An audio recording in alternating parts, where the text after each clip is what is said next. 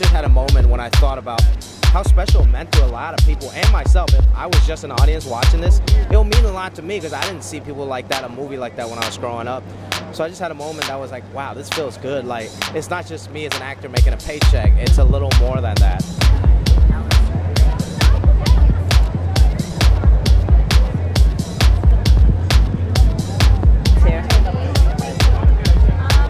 I'm at the Emmys, and we're almost done filming Stranger Things Season 3, so it's very exciting, and it comes out next year.